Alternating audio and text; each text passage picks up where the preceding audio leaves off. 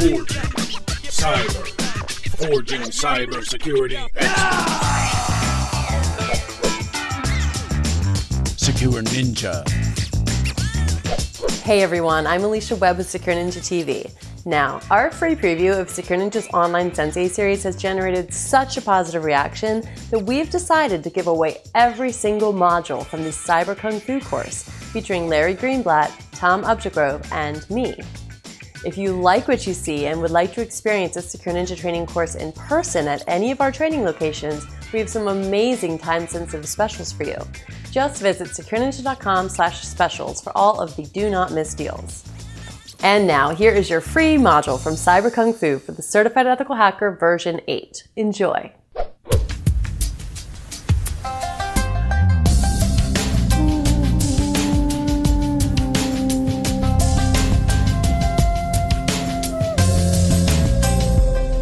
All right, Module 9, Social Engineering, considered probably the most effective hack you can ever do. So no matter how good your security controls are, I don't care how strong your locks are, if I could ask you for the key and you just hand it to me, it doesn't really matter, right? So it's a con man. The term social engineering has evolved over the years, so when I first heard it, it was Kevin Mitnick. Kevin Mitnick was known, and we talk about his TCP session hijack, he's known as quite a hacker, but at the same time, probably better known as a social engineer than just about anything. So for example, this is how he got the source code to the Motorola Ultralight, at that time the world's most advanced cell phone.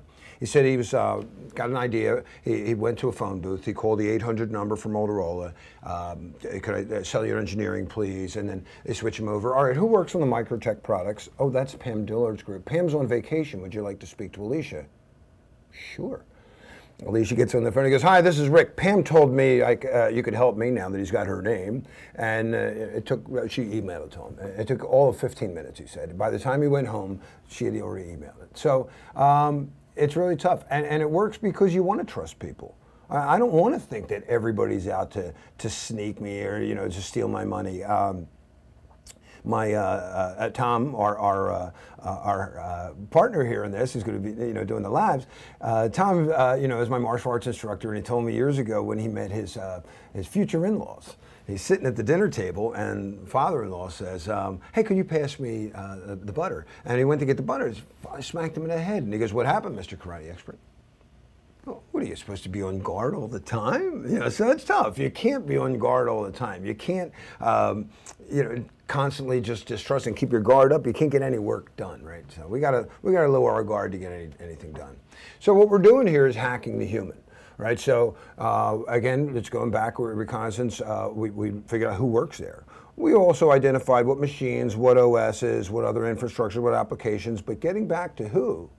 There's been some really great hacks over the last couple of years where people actually find a key individual and spearfish that person. So still, a little bit on the wraps maybe, but the RSA hack of a year or so ago, where they had taken advantage of some a vulnerability in Adobe, was able to get a reverse shell. How do I get you to do that? In fact, a really bad one, not too many people really know that this has gone down yet, and it's been a while. So one of the worst ones was SecurePot. Now, SecurePot was identified many years ago, but it was only in about July that we realized, of 2012, not even a year ago, how we realized how bad it was. So SecurePot takes advantage of an Adobe vulnerability, given a reverse shell. You create a file and you get somebody to click on it. Well, how do I get you to click on it? Well, SecurePot actually does something else too. SecurePot can query a CAC. This is a computer access card used by the people in our Department of Defense. So the SIPRnet, they have top secret stuff, is on a totally different network. But everything on secret and below is available on the internet if you plug in your CAC. SecurePot knows how to query the CAC. And just because you have, say, secret clearance, doesn't mean secret clearance everywhere. You have secret clearance to different categories, maybe FBI and engineering or whatever. It reads your category set and will attempt to download everything. Now, how did they get the people to click on it? Well, if you're spear phishing DoD people, How about sending out PDFs in emails, maybe in social networking sites, Facebook, LinkedIn, anything from fear tactics? They're going to change our benefits. Did you hear about that? Click here if you want to say no. And they click on that. Or free tickets to the Army-Navy game. If you're rooting for and people click it. And it's just so easy. And I'm not invulnerable. So I always warn people that the best defense is not start trouble. Because if somebody wanted to break into me, get me at a bar, after I've had a few drinks, come up to me and tell me, you're that guy from Gung Ho, I love your music, and I will start doing stupid things. So let's look at some of the common tactics. So again, what is social engineering? It's hacking the human. It's not just calling on the phone. It's going in person. It's sending voicemails. These are sometimes called vishing attacks. The emails, the phishing attacks, phony SMS messages, smishing attacks. So many ways to get there. Now, if I wanted to do it in person, say I just want to try and get into your building, there's two basic ways. I could claim authority. I could just walk in there. My mom told me years ago that if you walked into a building and you had a clipboard and a pen behind your ear, you could likely get past any security guard. What did they ask you something and you turn around and go, hey, you work here? Could you tell me where the fire doors, the exits of these, this building is? How many do you have here? I need to see these. And they will likely, oh my gosh, he had a clipboard and a pen. So that's two-factor authentication, but if it's just the pen. So it very likely work. But sometimes people will be very suspicious and they're not going to let you get authority. They're like, I'm sorry, you're not going to push me around. So you go the other way. Like, oh, dude, I hate to ask you to do this, but this is like the third time this week I left my badge at home and I'm going to get fired, dude. Please, I'm sorry. I need this job. I need it. I just had a baby. I cannot afford it. So two basic ways, and you want to trust people, and it's going to happen. They do it on social network sites, though, all the time. One of the funniest ones, Robin Sage, and I have to admit, I did see my friend had this person in his Facebook, and I was, wow, he's got an attractive little friend here. Let me take a look at her. She's a pen tester. Wow, this woman's worked on a lot of stuff. She's done penetration testing through the DOD, and she's, oh my gosh, she loves nothing more than breaking into networks. I would love to meet this. Next time I see my friend Bob, I'm going to ask him about Robin.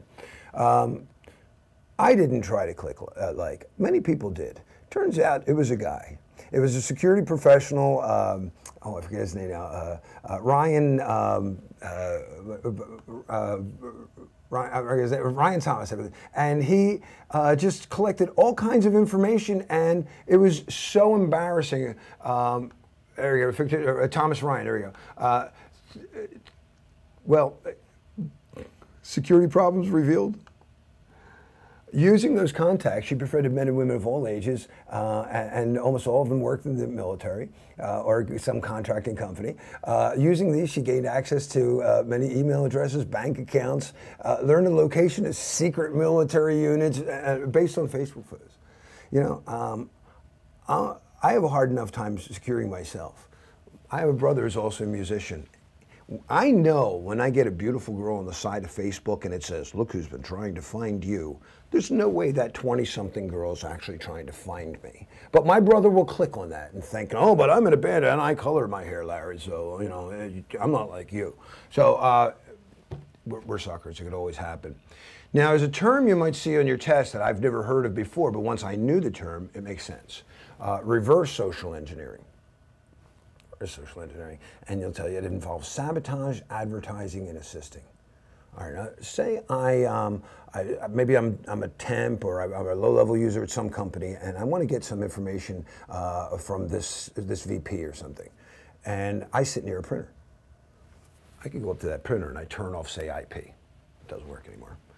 And then I see him come out, and he's like, "Oh, my document, where is it? It's not coming. I got to get this out." And I'm sorry, I couldn't help over here. And is there a problem? And he goes, "Oh, this printer is just." Well, I used to work on these actually. Let me see if I can. Oh, wait a minute. I think here's what happened. It somehow lost its setting, and it works. And he's like, "Hey, you're a good guy."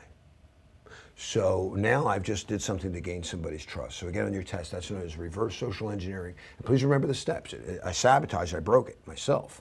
I advertised that I'm capable of fixing that. And I assist you, and now I gained a little trust. You're a guy I can trust. Now, My martial arts coach, and Tom's, the late great Joe Lewis, passed away last August, used to say something that Tom and I would debate, and I agree with Joe right away. He would say that a better trained army will beat a better equipped army. And Tom, what do you mean? I said, well, I think I can come up with an analogy right away, Tom. When I was a kid, again, I grew up in North Philadelphia, in the Logan section of Philadelphia. There was a time, I'm going to try and keep the story short and reveal too much what happened, but true story, a buddy of mine comes up to me late at night and he said that somebody had just pulled a gun on him, threatened him with the gun, and actually shot at his feet in the old dance type of thing.